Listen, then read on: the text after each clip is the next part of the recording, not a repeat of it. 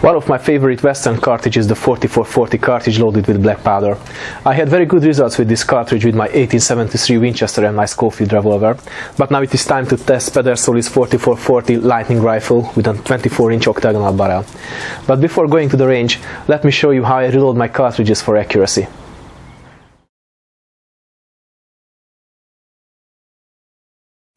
For sizing and decapping the cases, I use a full-length resizing die from Lee. I clean and trim my cases before reloading. I also uniform the primer packet and the flash hole. The size of the flash hole is an important factor in uniform ignition. My projectile is a Lyman 250 grain 429-667 bullet. The alloy of the ball is 1 part tin to 15 parts of pure lead. I size my bullets to 427 to help easy chambering. My lube is the same soft lube I use for my muzzle-loading mini-A bullets. My powder is the number 2 3F Swiss powder. The press I mostly use to reload my pistol-sized cartridges is a Lee 4-hole classic turret press. My primers are CCI 300 large pistol primers. I use the Lee on-press primer component for priming the cases. It is quick and easy to use. The next step is to expand the case mouth and to charge the case with 30 grains of black powder. I use my homemade volumetric measure for this job. It's not hard to make one from a 44 Magnum case. I do not use the bullet seating die for crimping, just to set the proper cartridge length. You only have to open the mouth of the case a bit, just to help the bullet base enter the brass. According to my experiences, you need a harder crimp for a Pedersoli Lightning than for the Uberti 44 chambers. I use a factory crimp die for applying the proper crimp. When the cartridge is ready, I wipe off all the grease so the round will not put unnecessary stress on the action upon firing. The accuracy will highly depend on the consistency of your components and your work. The Lightning action and the Pedersoli chamber leaves you some space for playing with the cartridge length. Remember, never leave any airspace between the bullet and the powder charge. Okay, so the cartridges are ready, but before going to the range, let's see some history and let's see the technical specifications of this rifle.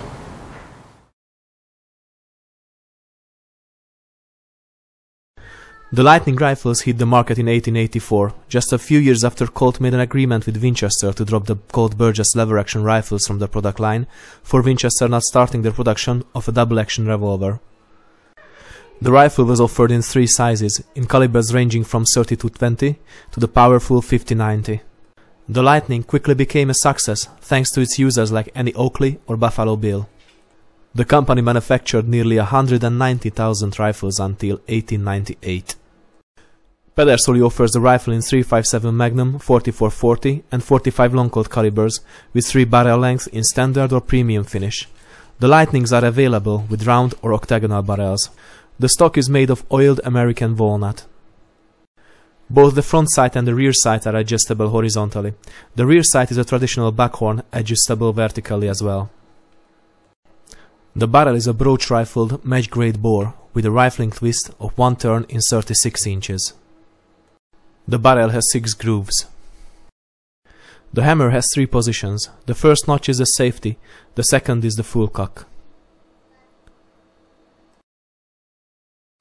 The weight of the trigger pull is around 4.5 pounds. The trigger work is smooth and crisp, set for the cowboy shooting. The Colt Lightning was designed by ingenious engineers like W. H. Elliott, C. J. Ebbets, and W. B. Franklin. The old design is still capable of firing rounds that are suitable for hunting medium-sized game up to 100-meter distance.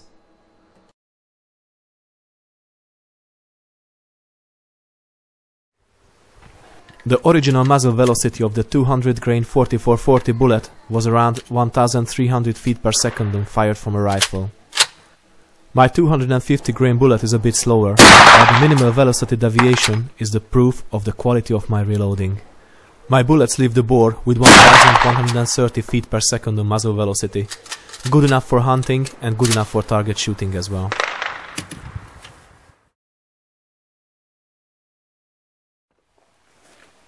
If you are reloading BPCR cartridge for a pistol caliber repeater, you may not want to clean the bore after each shot, as if you did so, you lose the fun of the gun. To have a bore accurate for many dozens of shots, you must have a really good bullet that holds enough lubrication to keep your fooling soft.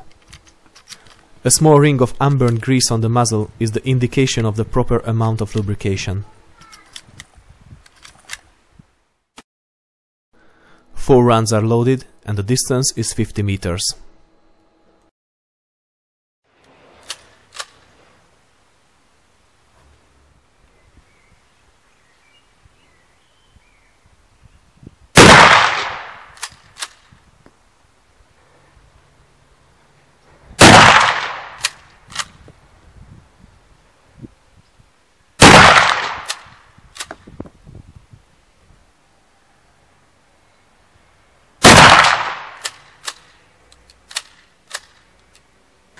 Four shots at 50 meters, 3 shots are touching each other, and only one is a bit higher. That's my mistake, it's a flyer. Seeing the accuracy of the Pedersoli Lightning is a great experience, but the real home of the slide action repeater is the plinking or cowboy action shooting. So whenever you want to have fun, place some beer cans or metal poppers to 30 meters and let the rifle do its job.